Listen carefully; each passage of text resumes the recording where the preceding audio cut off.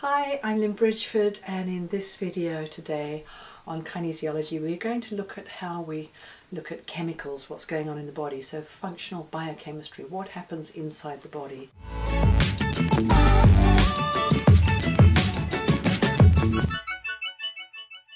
There's far too many things to show all at once. Many years of research and study, so I'm just going to give some ideas of what we might look at with perhaps toxicity in the body, linking through the meridians, the muscles related to the meridians, and it could be toxicity, we could be looking at hormones, and we will at the end we'll look at a few bits of food testing. So what do you need and not need in your diet, what can you have that you like, and what do you love that you really shouldn't have too much of. We're going to just check through a couple of muscles using the alarm points that we talked about before and some of the meridian points beginning end to see which meridians we might be looking at. We'll check the muscles. We've got a good indicator muscle, push into my hand, keep breathing, and again push, good. We're going to go straight to the liver. Okay. The liver's showing up, and the liver could be to do with chemicals from the outside. It also could be to do with what's going on in the inside of the body. So sometimes the way the liver processes toxins, we can take a toxin, we turn it with phase 1 of the detoxification into something worse, that mops up with phase 2, and then we spit it out the body. So if any of those processes aren't working properly, we can get a problem. So let's have a look and see a few common things that we have to deal with in today's world. So we're going to have a look. We're going to use these vials. I'm not going to tell you what it is yet.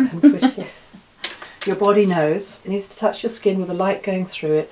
So it's a homeopathic frequency that's made of a remedy. So that means your body can read it.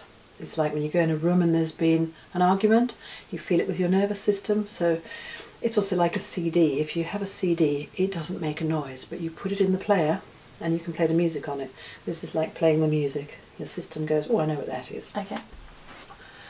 So you've shown up with the 3 main things of toxicity that we all have to deal with. Push here.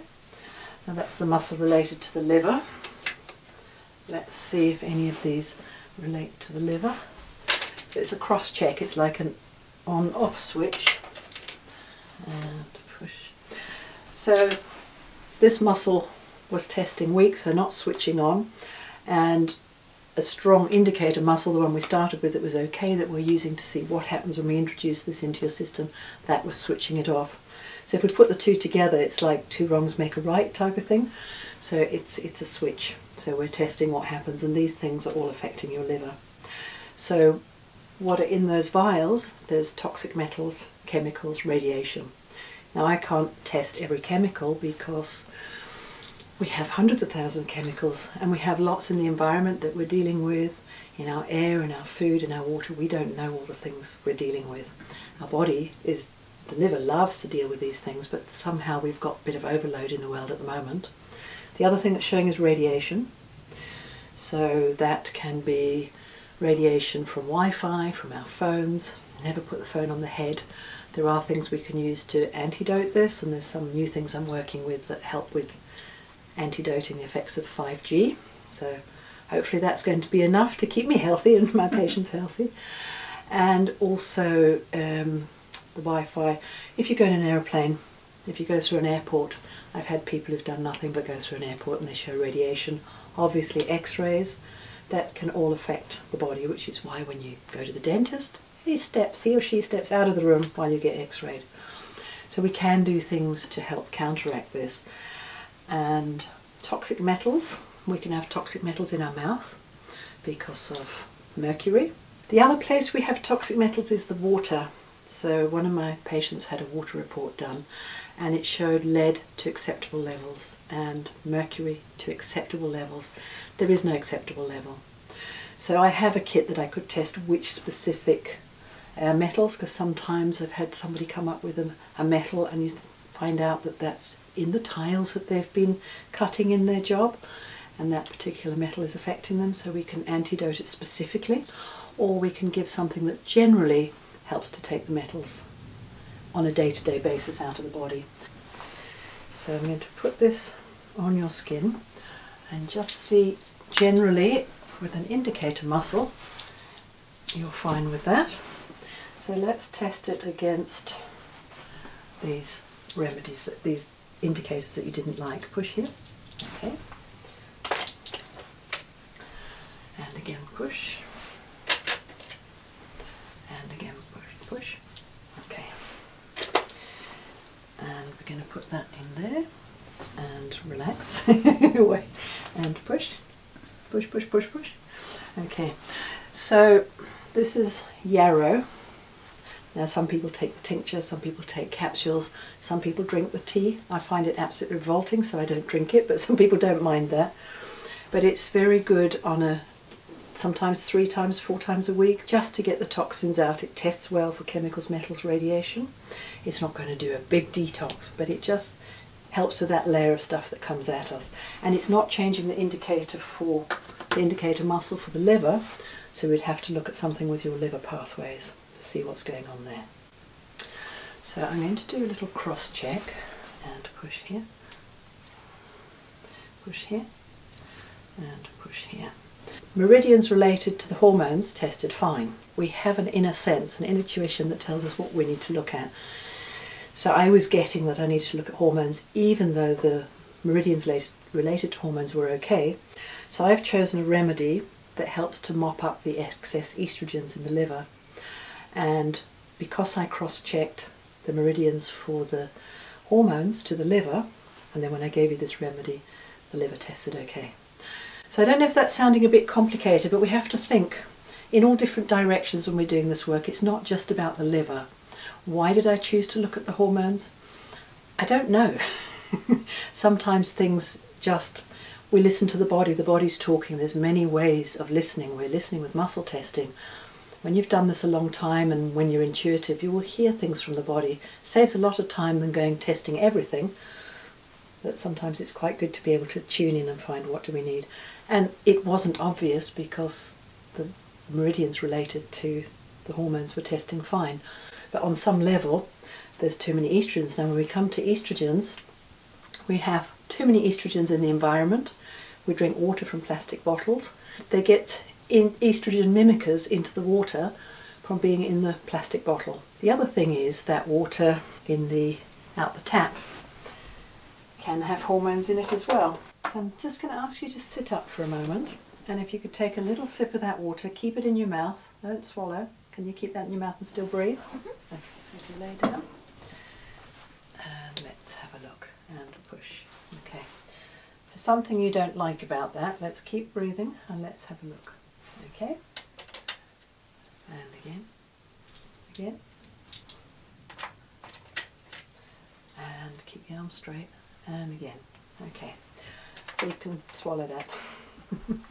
So once it's gone out of the mouth is an assessment area. We've lost our indicator for it. So you didn't like that water, and what it showed, what it cross-checked to was chemicals and heavy metals. There's no radiation in the water because it didn't cross-check to that, but there is heavy metals and chemicals. So let's repeat that with something else. Take a little sip. Hold it in your mouth and lay down. Keep breathing and push. Again, push. So that one's fine, so you can swallow that. So that's filtered water. I have a filter that takes out heavy metals, phytates, nitrates and estrogens. If you just like to take a little sip of that, and it is cold and it is coffee. Don't swallow. Okay? So let's have a look and see what your body thinks of that. And push here. Push, push, push. Okay. And let's see here. And push. Okay. So generally you don't mind it, but it's you can swallow it and take some water. Thank you. So on a general test you don't mind it. When I test related to the liver, it changes because the muscle fit. Now you've swallowed it, it will go on. Push here. See, that was weak. We can put this on your belly, our first mouth. So we can read through here, it's just more specific to do it in the mouth. Push here. So that changes. Now caffeine, this has caffeine in it, is one of the biomarkers for the liver. So it could be, rather than just the coffee, the caffeine, your liver doesn't like it. So on a general test you don't like it, and that's where we have to be careful what we're looking at, because you could say you don't mind that unless we test the organ it's related to and we find, well, actually that's changing things, so you don't want it. So if we do a standard test here, that's fine. And that's caffeine. So you're not a girl who should have caffeine. Take a sip of this. You should be able to smell what it is. Quite fine. Keep that in your mouth. Mm-hmm. Lay down. Let's have a look and push. So on a general test, that's fine. And push here. Your liver doesn't mind it. What else might we look at? Let's look at the muscle related to the blood sugar. Push in. Okay, just double check it's not too sugary for you. That's fine. So we've looked at the muscle related to the sugar, we've looked at the muscle related to the liver. That doesn't change anything, doesn't make it, it would change if there was a difference, and your stomach doesn't mind it. Could you take this, you need to keep you getting all your sit-ups, a little chew of that. Okay. And take some and chew it without swallowing. And then when you've chewed it well, we need to have some time for the brain to get it, then we're going to get you to lay down. And stop chewing, otherwise we're testing your jaw. And push here. And push here. And again push. And that one was off anyway. And push here. That doesn't change anything. You can swallow that or spit it out, whichever you like. That's rye bread. You may be fine. If you can cope with rye bread, you can cope with gluten, but there may be other things that you can't cope with, like wheat. But have you swallowed that? Yep. Do you need some water? Okay. Here's another little treat for you to eat. Piece of cheese. See what's happening. And push here. Push here. Push in here. And push here. Well, your liver doesn't mind, but the muscle related to the sugar and the muscle related to the stomach doesn't like that. We're not testing allergies, we're testing what you like, what you don't. It might be an intolerance. It's a whole different thing to look at allergies, but that's something that could cause you a problem, and you know that. Mm-hmm. But if we give you the remedy for your digestion, that may well help. I have one thing left, and I'm going to put this on your tummy because I think it'd be too much to put it in your mouth. So let's have a look and see what you think of that. And again. And again. Straighten your leg, push up. So just on those few tests we've done, the muscle related to the stomach goes hyper, the sugar's not happy, the muscle related to the liver's not happy. This is sugar. Go easy on the sugar. Okay. So that's just a little introduction to the biochemistry, looking at the hormones, the toxicity, and some food testing. Thank you so much for watching. I'm really enjoying sharing my journey and my knowledge with you, and I hope it's a help to you with your learning and your understanding. Please subscribe, like, write in the comments below, and go across to my other channels. I have Instagram, Lynn Bridgeford. I have Facebook channels for the clinic, for the yoga, and interact with me on all the channels, and I would be happy to connect with you. If you have any questions, don't hesitate to ask. Thank you so much.